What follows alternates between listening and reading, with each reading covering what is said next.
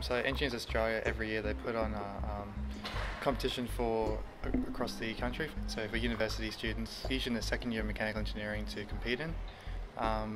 So every year the competition changes.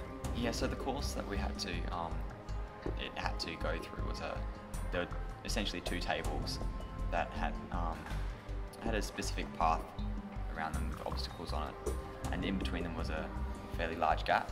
A lot of the different teams, we didn't actually get to see their designs until the actual day, and so it was really cool just to see how they approached it. And there were a few that were similar to ours, but there was a couple of designs that were a very different approach to what we've done, so that was cool.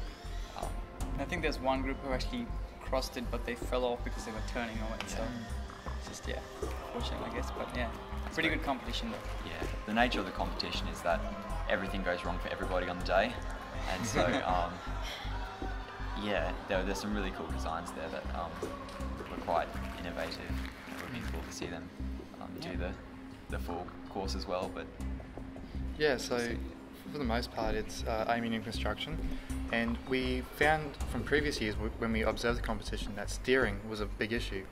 So we completely ignored the problem by having two sets of drive: a primary drive, these main wheels that would drive forward, then another drive system with another motor, 4 more wheels on a scissor lift that would lower, and that would lift the whole vehicle up, and it would drive the secondary wheels across and lower again. So it had just X and Y axes, so we could perfectly get straight every time. Yeah, we think that the Valkyrie is solid enough and it's pretty reliable. I mean, it's the only thing we've seen that goes sideways, just eliminate inaccuracies from turning. So yeah, they should do the job. Yeah, definitely looking forward to see what other universities come up with on the day. It should be pretty exciting.